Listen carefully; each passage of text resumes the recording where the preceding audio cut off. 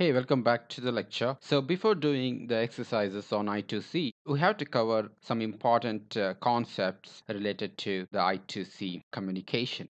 One thing is we have to understand how to calculate the right pull-up resistor for our application. And second thing, what you have to understand is the rise time calculation. And also we have to understand what exactly is bus capacitance. So these are very important discussion and it will help you to achieve successful communication between devices using I2C protocol. Now let's proceed. First, let's learn how to calculate the right pull-up resistance value. Remember that in order to calculate the pull-up resistor, so you have two equations. So the first equation gives you the minimum value of the pull-up resistance which is required for your application. The pull-up resistance minimum value is a function of the VCC or VDD, which is the main supply for your microcontroller, minus VOL max and divided by the current. So basically it is V by I, that's it. Where VOL means a low level output voltage. So ideally the VOL means 0, isn't it? The low level output voltage is 0 and the high level output voltage means VCC, right? But in I2C specification, up to 0.4 volt, it is considered as low level output voltage. So VOL value you have to get from the I2C specification. Let's go to the I2C specification. So now in the I2C specification, so you can go to the page number 45 and that is actually the table number 9. And here you will get the value of VOL, that is low level output voltage when VDD is greater than 2 volt, and that is actually is equal to 0.4. And the IOL value you can consider as 3 milliamps. And after that you can substitute all those values here in order to calculate the minimum value of the pull-up resistors. For example, let's consider this scenario where the signal is going from high to low, either SDA or SCL. So let's say this is VCC and this is 0. So somewhere here is the VOL, so that is 0.4 volt. So when SDA or SCL goes low, that means that this transistor conducts, right? So this is VCC, so the current actually flows here. So that is called as IOL. So therefore, this resistance value you can easily calculate by RPU, that is minimum, is equal to this VCC minus the voltage drop across this, that is VOL, which is not actually 0. So the maximum value you have to take. So up to 0.4 you can consider as low. So that is 0.4 divided by the IOL. So that you can take as 3 milliamps. So if you solve this equation, you will get the minimum value of the RPU, that is pull-up resistance. Alright. And to calculate the maximum value, you have to use this equation. Here you can see that the maximum pull-up resistance is a function of the maximum rise time. So this is a very important equation because this equation is function of the T-rise and the bus capacitance. So this equation takes into account the T-rise timing and the bus capacitance. So here TR means rise time of both SDA and SCL signals and CB means capacitive load for each bus line. So now let's understand what exactly is rise time. Alright, now here in this case you can consider this waveform and this can be either SDA or SCL, so you can apply this to any line. Look at TR. So now TR is actually the gap between 30% of the voltage level to the 70% of the voltage level. So that means TR is defined as the amount of time taken by the rising edge to reach 70% amplitude from 30% amplitude for either SDA or SCL. So ideally the TR must be 0, isn't it? So here if you consider this scenario, so what's happening here? So here the signal is actually rising from low to high, isn't it? So but it is actually taking significant amount of time and that time is denoted by TR, that is the rise time. This rise time should not be high because if it is too high then it will cause problem during I2C communication. The value of the pull-up resistance and the bus capacitance actually influence this TR timing. So that means the TR is proportional to the RC time constant.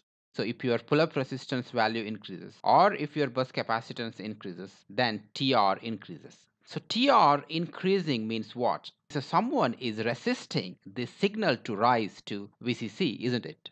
Right? So that means a signal is facing some hurdle to reach to its 70% amplitude, right? So that is actually a problem.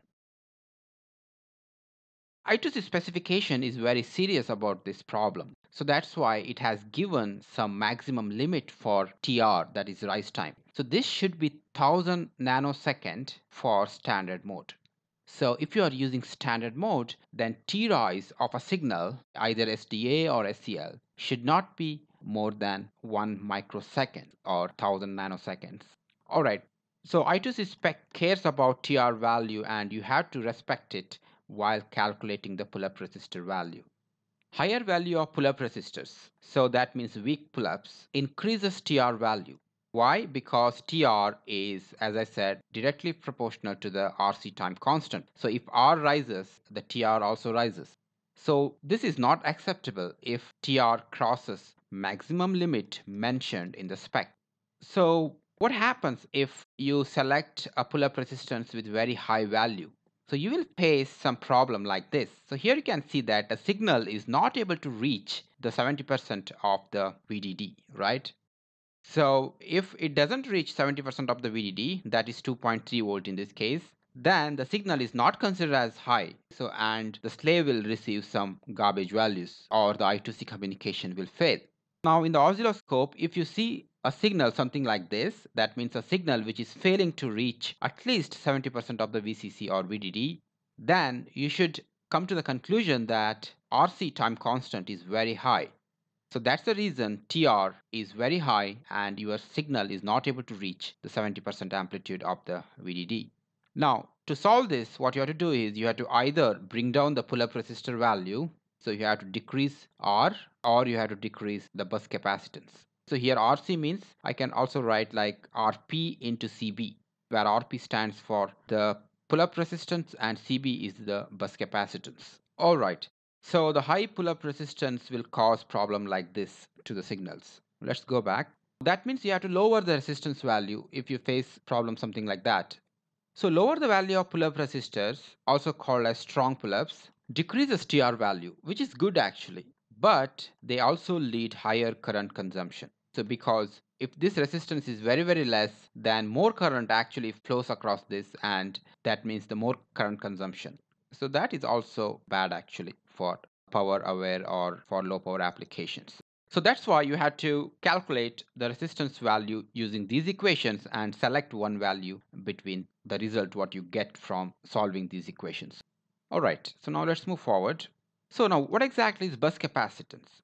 So remember that capacitance means that the voltage level on the signal line can't change instantaneously. For example, consider this circuit or this bus. Here we have, let's say, SEL and SDA lines. And let's say we have connected four devices, 1, 2, 3, and 4. And even though if you don't connect any capacitors here, which are not required actually, these are actually accidental capacitors. So basically, these are also called as parasitic capacitors. They actually resist or they become hurdle for the signal to rise from zero to high state. So whenever you are calculating the pull-up resistance value, you have to take bus capacitance into account. So that's why this equation is created. So where it takes into account of bus capacitance.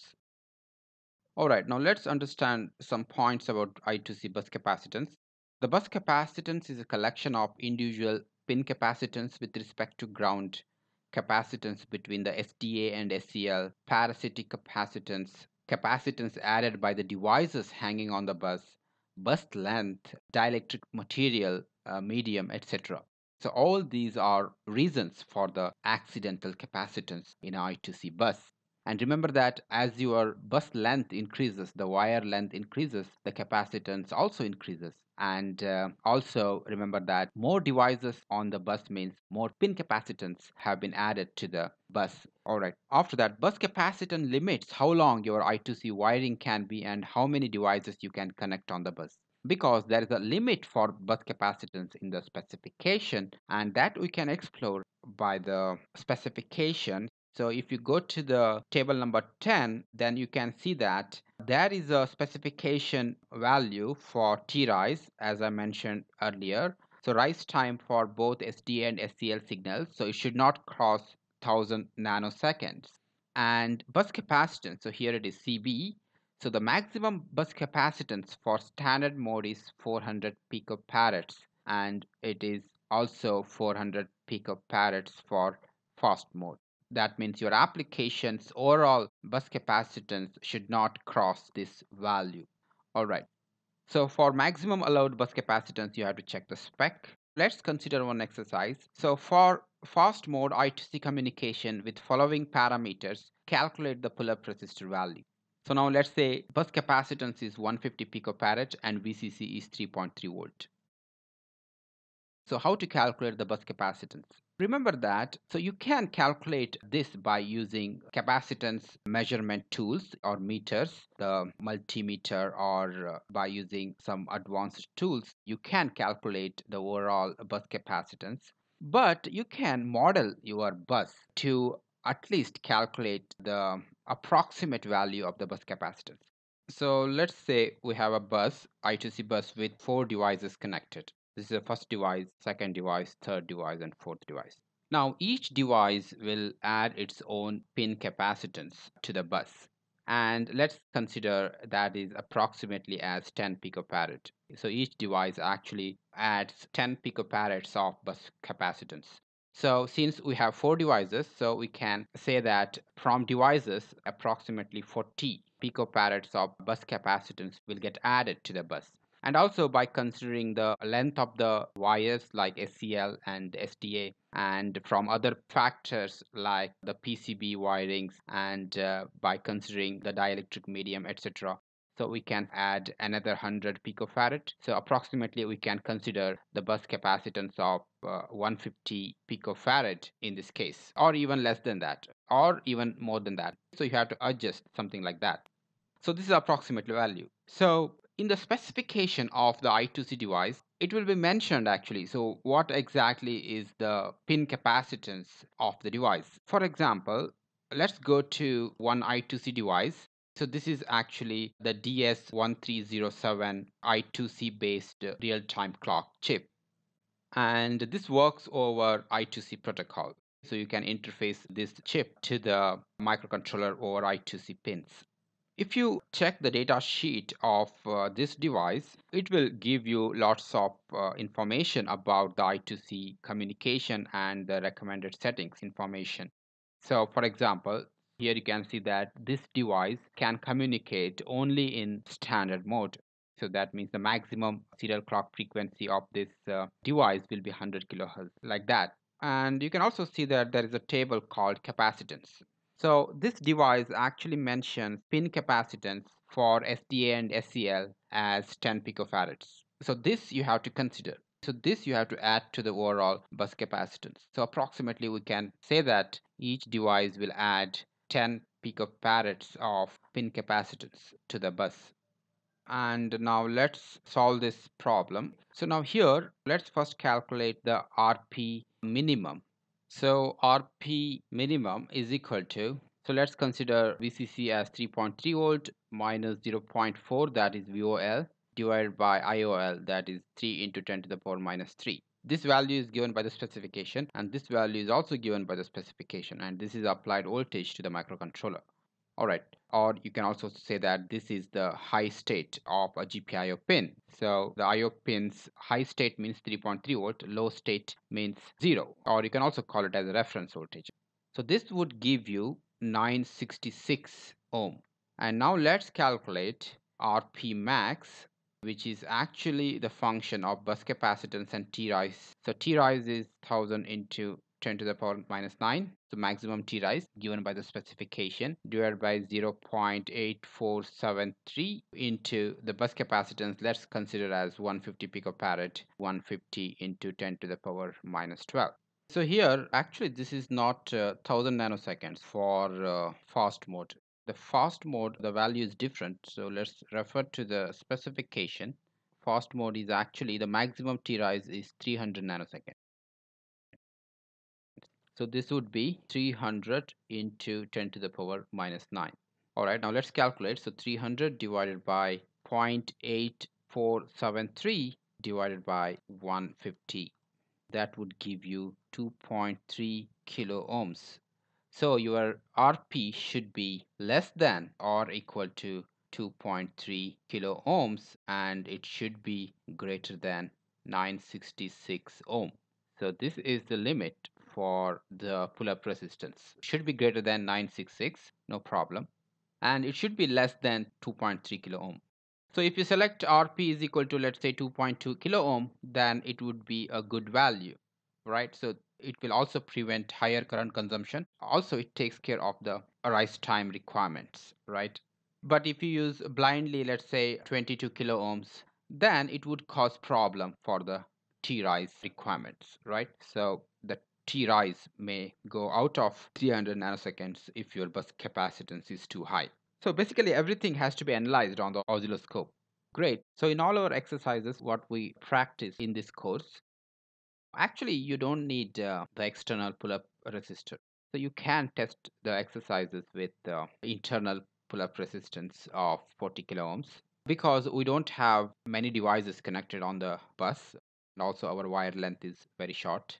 And so we can consider the bus capacitance less than 100 or something like that. But if you are very serious about these resistance values when you are developing product based on I2C protocol, then you have to calculate the correct value of the pull-up resistor by respecting the T rise and also by taking into account the bus capacitance. Great. So that's about the pull-up resistor value calculation, about the T rise, and also about the importance of T rise and also bus capacitance. And with all these details, from the next lecture onwards, let's do some exercises. And also in the driver, what we have developed. So in the I2C driver, so we actually didn't configure the T rise timing for the I2C communication. So that we have to configure. So that we can do by programming the T-rise register of the I2C peripheral. You can go to the T-rise register here, and I would suggest you to read about this register. And in the next lecture, let's complete our I2C unit with T-rise related settings. So because configuring this register is very important. So here you have to mention maximum rise time for FM or standard mode. All right. So we'll do this in the next lecture. So with that note, I would like to end this lecture and let me know if you have any questions.